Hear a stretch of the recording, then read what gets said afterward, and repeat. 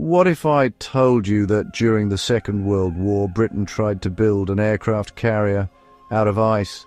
In 1942, German U-boats were destroying Allied convoys in the Atlantic. Churchill needed an unsinkable fortress to protect them. Enter Geoffrey Pyke, an eccentric inventor who discovered Pykrete ice mixed with wood pulp that was bulletproof and nearly indestructible.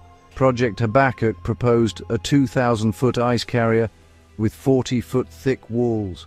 When Pyke demonstrated Pykrete's strength by firing a pistol at it, the bullet ricocheted across the room, nearly hitting an admiral.